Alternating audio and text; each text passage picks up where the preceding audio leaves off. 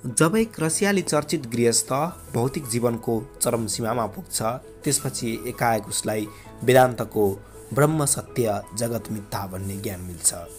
पूर्वीय दर्शनमा निर्वाणको मार्ग भेटिन्छ, निस्सार जीवनको अर्थ भेटिन्छ।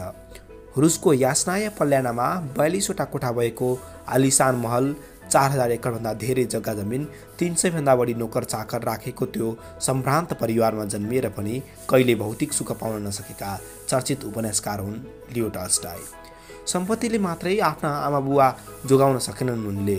उनी 9 वर्षको हुँदा नै बाबु र आमाले संसार छाडेपछि सबै थोक भएर पनि रित्तो भएका थिए टल्स्टॉय। त्यति धेरै सम्पत्तिका मालिक रहेका असाधारण साहित्यकारको रेलवे स्टेसनमा साधारण मृत्यु भयो। मृत्युको 2-3 दिनसम्म कसैलाई पत्तो भएन। टल्स्टॉय छोटा र सुव्यवस्थित किसिमका साहित्यमा खासै विश्वास नगर्ने स्वभावका थिए। उनको लेखन सम्बन्धी स्वभाव फ्रान्सका साहित्यकार वाल्जाकसँग मिल्दोजुल्दो थियो। टल्स्टॉयले आफूलाई विश्व प्रसिद्ध गराउने पुस्तकहरूमध्ये वार एन्ड पीस सन् 1863 देखि सन् 1869 सम्म लगाएर लेखेका थिए। युद्ध र शान्ति उपन्यासमा नेपोलियन र रुसी जनताको संयुक्त प्रतिरोधसँग सम्बन्धित युद्धको विवरण तथा आत्मीय र रङ्गीन जीवन वरिपरिका उपन्यास पात्रहरूको दर्शनलाई समेटिएको छ। सामाजिक रूपमा उनको जीवन अशान्त र बेचैन थियो। आध्यात्मिक मापदण्डमा त्यही जीवन शान्तिपूर्ण थियो। उनलाई त्यसैको संयोग नै उपयुक्त लागेको थियो। त्यही युद्धको बीच भेटिएको शान्तिले नै वार एन्ड पीसको जन्म दियो। त्यसैले विश्व चिनायो र उनको गरिमा बढायो। उनको अर्को चर्चित पुस्तक अन्ना कारेनिना हो।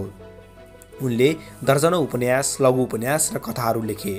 उनको बाल्यावस्था, किशोरावस्था र युवावस्था सम्बन्धी पुस्तक पनि चर्चित मानिन्छ। उनको लेखनीमा आफ्नो जीवनको कथा मात्रै छैन, उनले राज्य प्रणाली र त्यहाँका सामाजिक परिवेशका बारेमा धेरै विषय समेटेका छन्। टल्स्टॉय तिनै महापुरुष हुन् जसको क्षमताले युगौं पहिलेका साहित्यकारहरूको जस्तै ओज दिएको छ। आफ्नो जीवनकालमा उनले साहित्यलाई ठूलो योगदान दिए, समाजलाई ठूलो योगदान दिए, तर केवल आफ्नै लागि केही दिन सकेनन्। टल्स्टॉयको आफ्नो विवाहित जीवन सामान्य रहन सकेन। उनको जीवन एउटा उत्कृष्ट नाटक जस्तो रह्यो।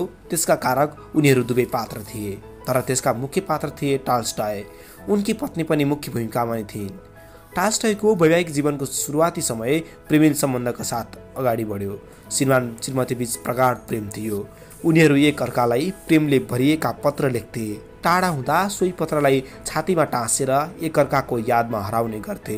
एकले अर्काको आलिङ्गनमा संसार भुल्ने गर्थे। उनीहरूका लागि सिङ्गो ब्रह्माण्ड त्यसैमा भेट्थे। सृष्टिको नियम भुल्थे। यस्तै थियो उनीहरूको संसार। विवाहको 15 वर्षसम्म उनीहरू धेरै हदसम्म आफ्नै संसारमा हराए, गहिरो प्रेममा परे, तर त्यो लामो समय टिक्न सकेन। 34 वर्षका टल्स्टॉयले सन् 1982 मा 18 वर्षीय किशोरीसँग विवाह गरेका थिए। सुन्दर अनुहार, चम्किला आँखा, धपक्क बलेको अनुहार, बाटी स्वभावकी कलाप्रेमी सोनियालाई टल्स्टॉयको साहित्यले मोहनी लगाएको थियो।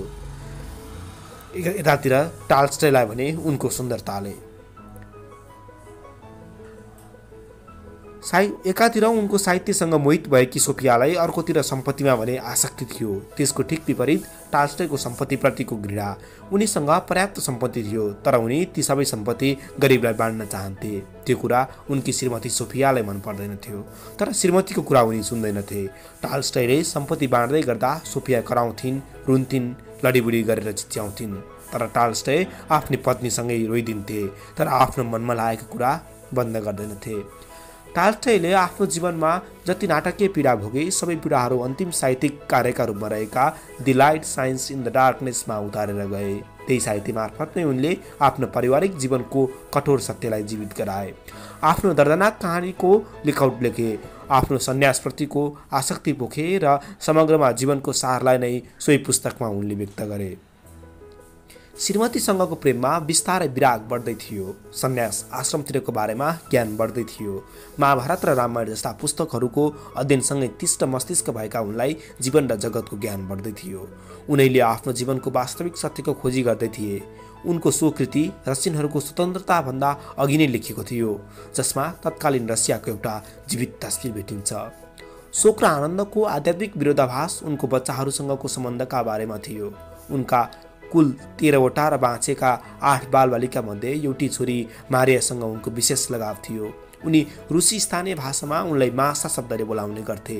स्थानीय भाषामा मासाको अर्थ महान वा शक्तिशाली महिला हो। तर जीवनको अन्तिम क्षणमा उनले त्यो आसक्तिलाई पनि तोडेर गए। सन् 1910 को अक्टोबर 21 को दिन श्रीमती सोनियाले टाल्स्टयलाई पहिलेको प्रेमपत्र पल्टाएर हेर्न आग्रह गरिन्।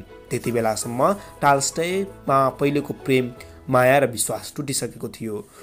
उनले बिहे हुनुभन्दा पहिले आफ्नो प्रेमिकालाई पठाएको एउटा पत्र खोलेर हेरे, त्यसलाई पढेर पनि सुनाए। त्यसमा प्रेमका कुराहरू थिए, कति केन्सन प्रेम थियो। त्यसैले दुवैलाई सम्झिए, अँगालोमा बाँधेर धितमरुन्जेल रोए। तर आँसु सुकेसँगै उनको पत्नीप्रतिको मरिसकेको प्रेम रसाउन सकेन। उनी सुक्खा भए, कठोर बने र सोही दिन दिउँसो 3 बजे घर छाडेर बिदा भएको उनीबारे लेखेका विभिन्न पुस्तकमा उल्लेख छ। त्यसको ठिक 11 दिनपछि उनको लास घर नजिकैको एउटा रेलवे स्टेसनमा भेटियो। कुनै जमाना थियो संसारका सबैभन्दा ठुला व्यक्तिहरूको नाम लिँदा पण्डितहरू निर्विवाद उनकै नाम लिन्थे। उनको बोली सुन्नैकै लागि मानिसहरूको भिड लाग्थ्यो। उनको केवल बोलीमा मात्र होइन, हरेक गतिविधिमा एउटा जादु थियो। उनको त्यो जादुले सबैलाई मोहित गराइरह्यो। जादुकै कारण उनले धेरैलाई हराए र अन्त्यमा आफै पनि हारेर गए। साहित्यिक विशिष्टता र सम्पन्नता हुँदाहुँदै पनि विश्वले पुजेका एक महान साहित्यकार अन्तिममा सन्यास आश्रम व्यवस्थाबाट प्रभावित भए। उनलाई घर परिवार, समाज र राज्य व्यवस्था सबै मिथ्या लाग्न थाल्यो। उनले घर परिवार देखाउने माया सबै देखावटी लाग्न थाल्यो। युद्ध र शान्तिलाई उनले आफ्नो जीवनमा एकैपटक भोगे। शरीरले युद्ध गरिरहँदा मनले शान्तिको सास फेरिरहेको थियो। उनलाई जति खुसी राजसी जीवनशैली र गृहस्थले दिएको थियो, त्योभन्दा धेरै आफ्नै जीवनले दिएको थियो। विश्वको साहित्यिक समूहलाई आफ्ना कृतिहरू मार्फत तत्कालीन समयमा नेतृत्व गरिरहेका टाल्स्टयले गाउँका 6000 गरिबहरूलाई आफ्नो सम्पत्ति बाँडे। उनले विश्वका धेरै वैज्ञानिक, दार्शनिकहरू र धार्मिक नेताहरूसँग प्रत्यक्ष कुराकानी गरेर आफ्नो जीवनको अर्थ सोधे। कसैले पनि उनलाई सन्तुष्ट गराउन सकेनन्। भौतिकवादी विज्ञान, तर्कसँग दर्शन र धर्मको प्रचलित व्याख्याहरूले उनलाई सन्तुष्ट पार्न सकेन। बरु उनका प्रश्नहरूले त्यस समयको कुलीन वर्गका मानिसहरूलाई दोषी र व्यर्थताको भावना भर्न थालिसकेको थियो। सोही समयमा उनलाई पूर्वीय दर्शन, साहित्य, उपनिषद, बौद्ध दर्शनमा बुद्धका उपदेशहरू र प्राचीन चीनका प्रसिद्ध दार्शनिक लाओत्सेको चिन्तनले प्रभावित गरिरहेको थियो।